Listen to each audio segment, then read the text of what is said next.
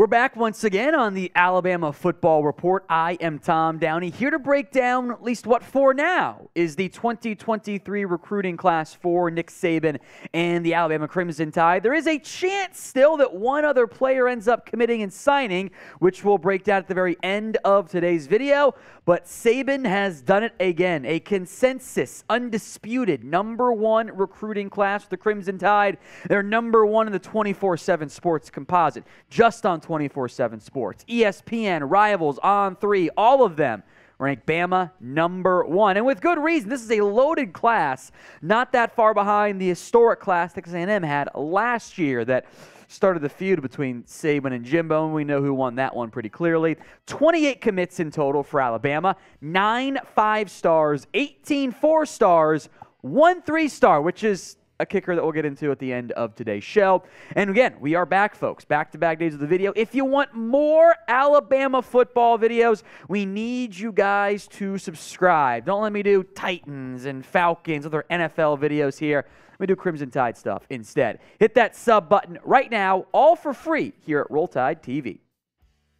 The top 5 recruiting classes, just by the way, before we break down the players individually. Alabama, #1, ahead of Georgia, Texas, Oklahoma, and Ohio State, which you can pick some of those 5, and they'll pretty much be in the top 10 every single year. But it's not that close between #1 Georgia or #2 Georgia and #1 Alabama. Crimson Tide led by the #2 overall player in the nation, Keon Keeley, out of Tampa, Florida. He's I guess, one of the gems of this class. Caleb Downs, I will make note, 24/7 Sports recently changed their rankings, so the composite stuff, so there are some adjustments from maybe the last time you checked. Caleb Downs, #6 overall. We're basing this on the 24/7 Sports rankings because they're the industry standard. Kadyn Proctor, the Iowa flip from early national standard. He's #9 overall, another 5-star.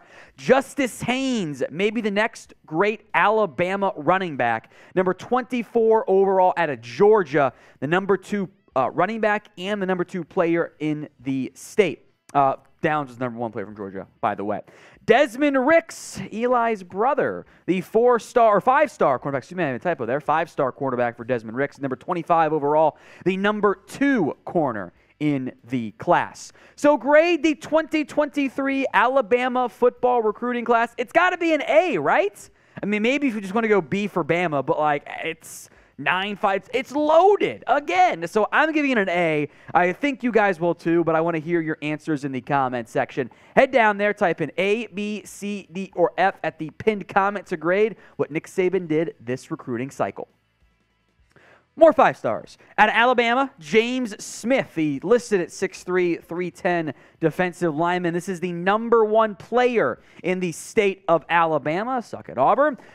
5-star edge, Yhonaze Pierre, who is one of the 4 players who have not yet enrolled but have signed their letter of intent. Keeley's one of them, but you know, having 24 out of 4 or out of 28 enrolled already is pretty darn good. Yhonaze Pierre out of Alabama, he's the #2 player in the state.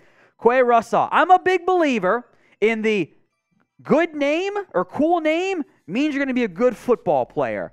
I think for an edge rusher, Qua Russaw, that's an awesome name. He's #34 overall, the #4 player from the state of Alabama. And the last of the 5-stars, out of Texas, Steve Sarkisian in shambles, Jalen Hale, #38 overall, the #6 ranked wide receiver.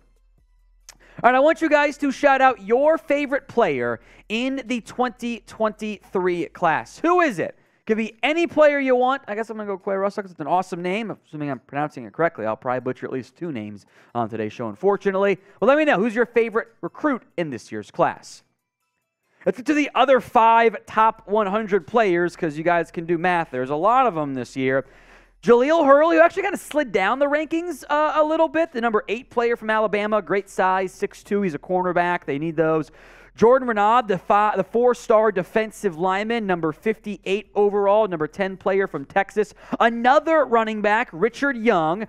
We'll see how a potential pairing of Young and Justice Haynes ends up working out together, but Young is from Florida, by the way. The first of 2 quarterbacks in this class, Eli Holstein, or Stein, I'm not sure which one. Out of Louisiana, #5 player from that state, a top 100 quarterback recruit, the #8 quarterback. Wilkin Formby, which, man, if that doesn't say Alabama offensive lineman from Tuscaloosa, I don't know what else does, and I mean that in a positive way, to be clear. He's 6'7", by the way. Good Lord, built to play lineman. Number 8 lineman, or offensive tackle, I should say, in this year's class.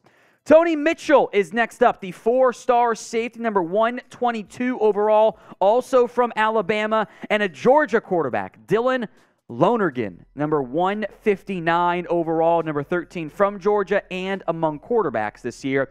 Originally from Finland, Olaus Alinen, I think is how you pronounce that one. I'm sure that's wrong and we'll get corrected at some point there. Moved from Finland to Connecticut before his junior season and is now playing football at Alabama, at least is committed to. That's pretty cool. Malik Benson is next up here. That is the number 1 JUCO recruit in this year's class at Hutchinson Community College. He's a receiver. Bama got number 1 and the number 2 JUCO, which we'll get to in a little bit, but there's also Hunter Osborne at Alabama, number 178 overall. So will Alabama return to the college football playoff next year, or will the apparent drought continue? I'm probably going to go yes. It's Alabama. They always find a way, right? Get your votes in, or almost always do. Y for yes and for no in the comments section. Some more players here. Edric Hill out of Kansas City, Missouri, by the way, number 6 player in that state.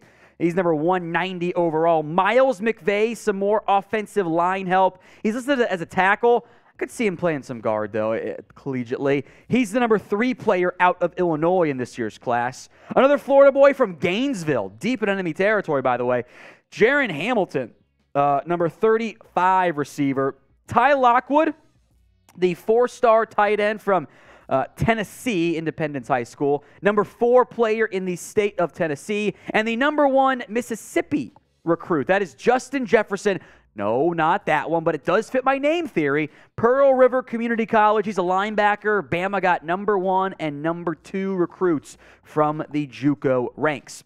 Cole Adams, a 4-star wide receiver now from Oklahoma, the number 5 player in that state. Sooners in shambles. Brayson Hubbard, the 4-star athlete. We'll see exactly where he ends up playing. Maybe next time we'll have some fun there. Number 6 player from Mississippi.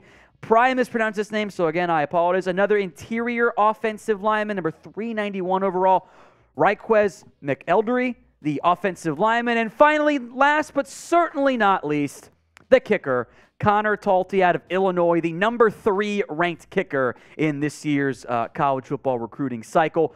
One note before we go. This might not be the end of the Crimson Tide's recruiting class. Duce Robinson, who is still one of the, frankly, the best available unsigned, uncommitted recruit. He's a number 17 overall player, 5-star tight end from Arizona. Probably going to play football and baseball if he plays in college. There's a chance you could just be drafted the first round of the MLB draft and turn pro that route, which... plenty of money to be made there. He remains uncommitted. Alabama is one of the teams in the mix there. Georgia, USC, Texas, Bama, Oregon was kind of in the mix there. 2 sports stand out. A lot of offers from like the best baseball schools, the best football schools, and all of those combined. So I don't think he goes to Alabama, but there is still a chance that ends up happening. Maybe he says he's going to take a little bit longer, doesn't know where he wants to go, so it's a wait and see from that standpoint for Duce Robinson. The Bama class is just behind the A&M class from last year. Adding Duce Robinson will make it even closer, it might be enough to put them over the edge. So we'll see what happens with Robinson, but overall, this is by far a fantastic class for the Crimson Tide. Number 1 in the nation again, right back where Nick Saban expects to be pretty much every single year. And if you want us to be back with more videos, please make sure you guys are subscribed. Great audience for our video yesterday. I really appreciate that. Thank you all so much. Hoping we can keep doing more for you here at Chat Sports. We plan on it. Hit that sub button right now.